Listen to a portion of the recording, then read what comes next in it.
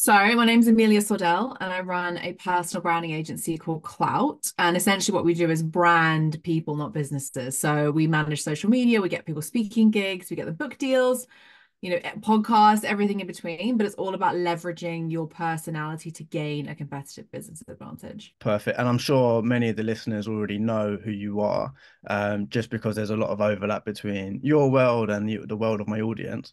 But some of the things people may not know, am I right in saying before you made a success of the agency, you sort of went through a lot of ups and downs, and like you've lost businesses, you've built businesses back up again, you've had struggles yourself. How did it all come to this moment where you get that success of this business? Tell us a little bit, if you don't mind, about those ups and downs before you get to the bit where everyone else sees the success. You know what's really funny is I don't think we're successful at all. It Really? always looks fantastic from the outside in, looking in, right? But actually, the reality of running a business is every single day is a roller coaster. A lot of it's firefighting, a lot of it's failing. I fail at stuff every day, every day, and sometimes it's huge failures, sometimes it's smaller failures, but every single day you fail. And I think the more you embrace failure as something not to be avoided, but rather a friend. Like you can't learn how to do something better unless you suck at it first. Like Yeah. that's the only way you can move forward. And I'm such a big believer of failing and understanding that failure isn't just an option, it's the only option that you have. And if you want to succeed. And so coming back to your question, yeah, my first business failed. I started a women's wear clothing brand, was really successful in the first 2 years, had funding. We were stocked in 12 boutiques. ASOS wanted to stock us. It was, doing amazingly well. Influencers were all, well, not influencers, celebrities back then, but back then it was like that was who you wanted wearing your stuff. All the wags and all the Towie people and all the Made in Chelsea lot were like always in our stuff. We always got papped in our stuff. And then year two lost everything. And it felt at the time like a death. Like I felt like I really grieved that business because my identity was really closely tied to the validation of being successful, outwardly facing. Like I was back then, I didn't really understand what personal branding was. I didn't even know it was a thing, but I definitely was building a brand for myself, both in the business world, but and on online of being this like 22-year-old and managing director of a business. And my identity was so closely tied into that that when it failed, I felt like I'd failed. Yeah. And I wasn't good enough. And it was, a very humbling experience. I'm very grateful for that experience because that experience then led me to go back into the workforce and, cut my teeth in sales and recruitment. And if I hadn't gone into recruitment, I would never have gathered the skills that I have today in order to run the business that I run now. But that's not to say what you see as a success. Like we are just getting started. And I think it's very easy for people to look at not just what's online, but like compare themselves to their friends, their family, their rich uncle, like whatever it might be, and go, fuck, like I wish I could be that person, or I wish I could do what they do, or I wish I was there. And what they don't see behind the scenes is like, the struggle to find childcare, the clients handing in their notice, the clients, not approving things on time, and like, people not paying their invoices on time, and cash flow management, and having to let people go, and hiring people, and all of those things that are required to run a quote unquote profitable business, because let's say profit, not success, because I don't think we're successful, but we're profitable. Yeah. Um, you don't see those things. And so you're comparing apples to oranges, and you might be much closer to the reality of what that person's going through than you think. And all it really is about is being unafraid and unapologetic in your constant failure. I think it was Winston Churchill that said, however you feel about him personally, the man said that success is going from failure to failure without a loss of enthusiasm. And I go from failure to fuck up to mistake without losing enthusiasm because I know it's those stepping stones that are going to get me to where I want to be long term. I love that. And you mentioned there the identity. I heard you say recently that you have that boundary of Amelia and Millie, as you said. How important is it for you to have that boundaries? And with the ups and downs of business, like we all know, like do you try and separate that so you don't take it on the chin personally? Like, or how do you sort of incorporate that boundary setting of business mode versus normal life mode? I love this question so much. And actually, a lot of people, I love that you've done the research to get to that because a lot of people don't even know what that means. So, Millie is what all my friends call me, or Mimi, but mostly Millie is all my friends, my family, people that are close to me call me that. And that is like my true self. That is my unencumbered, no judgment, no shame. Like, this is who I am. And I bring a lot of that online, I think. I'm relatively honest, I believe, in my approach to things. But I do think we need to recognize that you can't be 100% who you are online, or at least you can't give away 100% of who you are online. I think you should be authentic. I think you should be real. I think you should be honest and genuine and vulnerable. And those are all the things I believe I am. But I don't give all of myself away, because I think when you give all of yourself away, regardless of how confident you are and regardless of how strong your mental health is, you are going to feel depleted because you are giving something away to someone else. You're not getting anything. And that is why we see so many people with mental health issues. Social media drives a lot of this perpetuation of, comparison, body dysmorphia, like people feeling they're not enough, and all of these things. It's because we've so closely tied the validation of who we are as people to whether or not a stranger online thinks we're pretty or successful or likes our content. And when you get into that validation cycle, you then never spend the time internally to be like, no, I am enough. And it doesn't really matter whether Steve from wherever thinks I'm cool or Jane likes my picture, because I like who I am. But in that, there has to be a strategy that you deploy when you're building your personal brand to understand where that line is. And for some people, there is no line, and that's your choice to make. There are plenty of people that give 100% of who they are on social media, and they do so willingly. But for me, it was really important I separate the two. And so when I talk about Amelia Sordell and Millie, like, Millie is who I am and Amelia Sordell is the brand. That is the personal brand. And that is like work me. You know how we all are when we're at work, right? It is Yeah. who we are, but there is like a certain version of ourselves that we bring to work.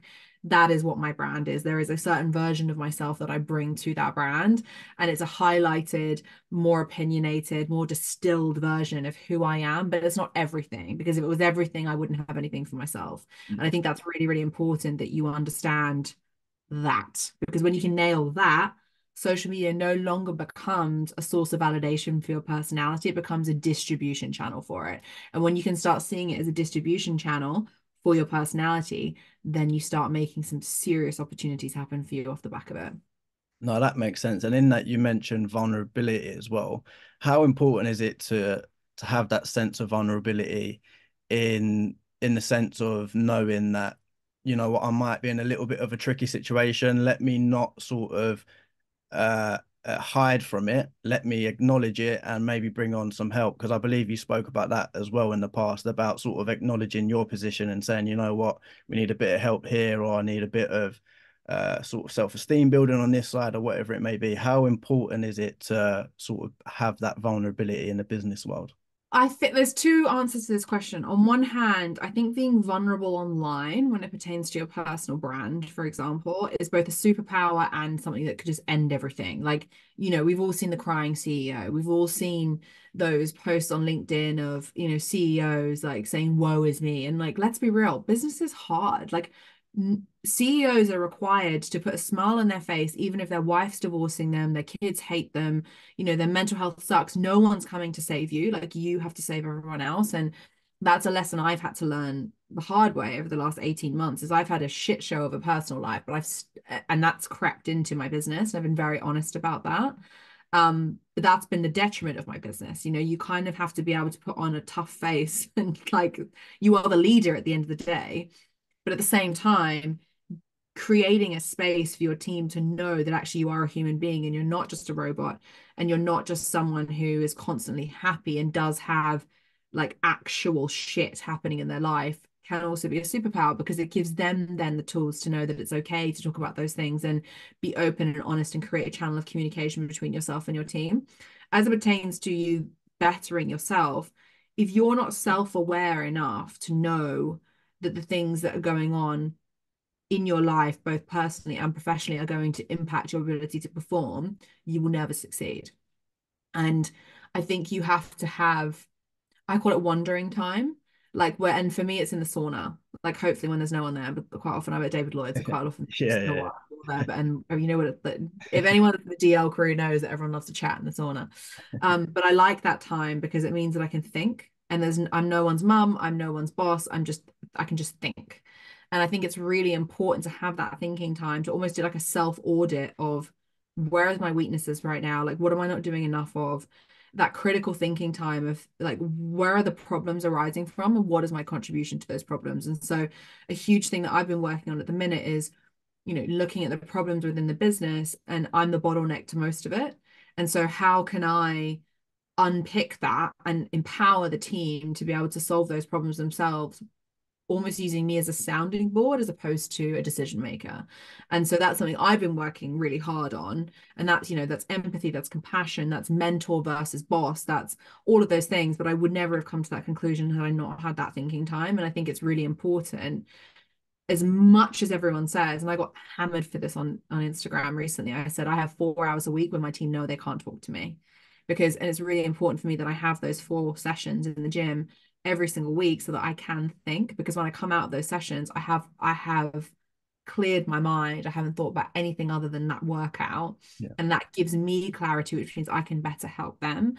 And I think that's really, really important that everyone acknowledges that you can't be an amazing, successful business person, career person, mother, father, husband, wife, unless you're also looking after yourself. And self-care doesn't just mean having a bubble bath and pouring yourself a glass of wine or whatever. Self-care actually can also mean, where are your weaknesses and where can you improve, and taking that time for yourself, whether it be in the gym, the sauna, the spa, the walk, the whatever. It could be completely free.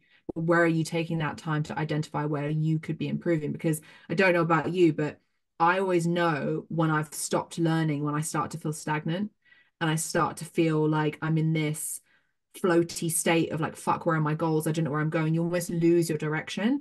And I know it, I feel it in my soul when that happens. And I'm like, cool, I need to start learning something then. Because then when you start learning, it almost like redirects you back onto that path of like, cool, well, I remember my goal now and I can keep going. And it's really important that you, as a leader of a business, continues your self-development alongside your team, because I think we put a lot of onus on, you need to develop people, you need to develop people, but how are you developing yourself? Like, are you reading, are you listening to podcasts? Are you wandering? What are you doing? And I think that's really important. Last couple, because I know we're short on time. My show's called If Only They Knew. What's one thing either you wish you knew at an earlier stage in your journey to sort of help you propel a lot faster, or is there anything you wish you could know now that would get you to that next level of whatever that is on your vision board, perhaps? What's that one thing you wish you knew now, or one thing you wish you would have known back in the day to speed things up? I don't know. I think this answers both of your questions. Mhm. And it is that everything works out. Doesn't matter what you do, Yeah. everything works out. And the power of that for me has been game changing. Like, even if you take it all the way down to like dating, right? If you knew that you were going to meet the love of your life, what would you do? If you knew that you were going to get married and have children, have a family, it was going to be wonderful, what would you do?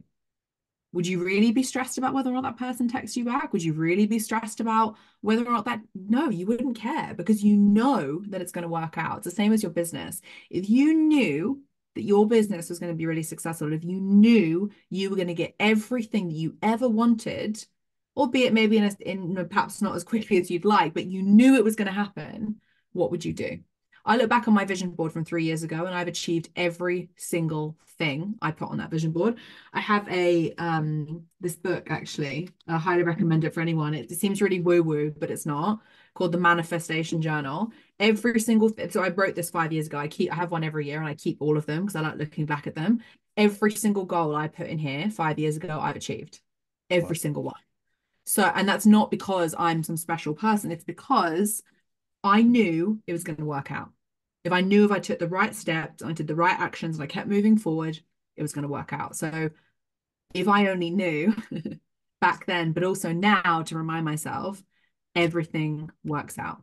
Everything.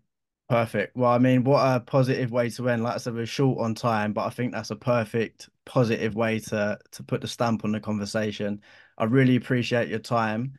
And yeah, hopefully we'll see you achieve even more on your next vision board and we'll see what happens. Thank you so much, Ted. I really appreciate the opportunity.